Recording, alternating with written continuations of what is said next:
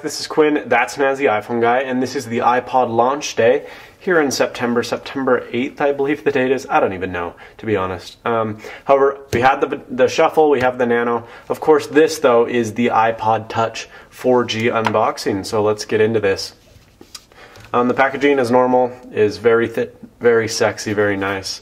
I only got the 8GB model because I am a little bit of a budget right now, and also because this may be a giveaway item. Don't hold my word to it, but that's what I'm planning on as of right now. So you have one of those peel stickers just on top there, and then one that doesn't remove because it's hinged.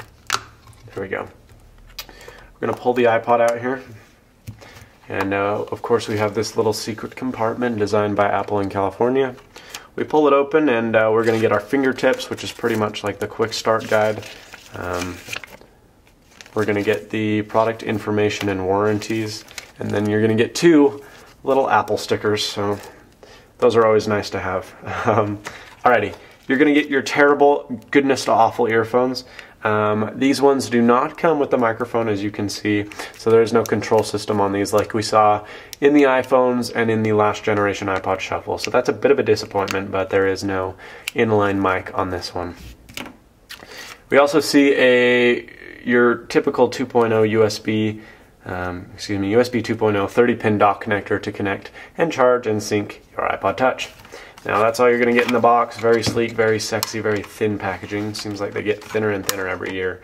And now we're going to pop open the Touch itself. So you've got your peel tab here. That pulls off, and then you're able to kind of tip that over. Gonna peel this sticker off here. And there we go. This is the iPod Touch 4G. Now, look at that. It's never going to look as good as that ever again. The minute I stick this down on this felt pad, it's going to get scratched. So I hate that they chose the same backing. I wish they would have gone with the iPhone 4-esque look.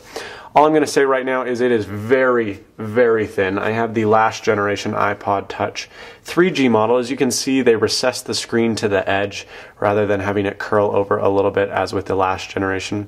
And there is the integration of the front-facing camera. There is the Retina display in this as well.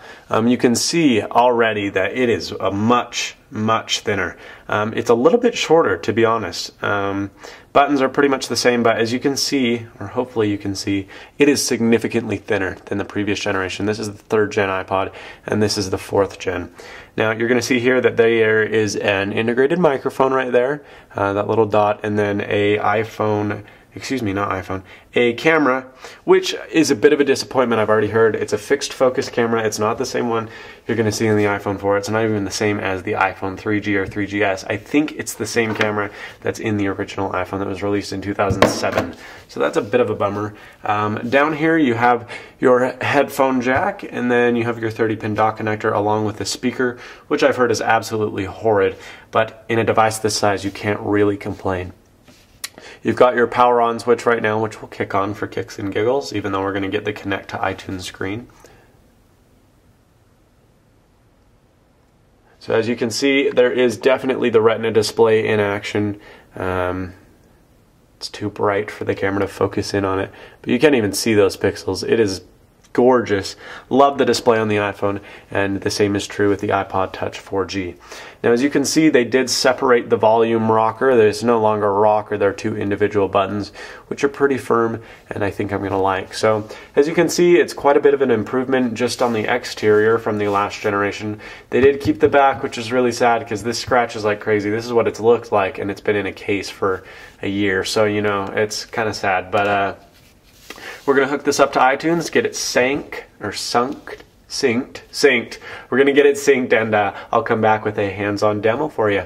This is Quinn, That's Snazzy iPhone Guy, and as always, stay snazzy. See you later, folks.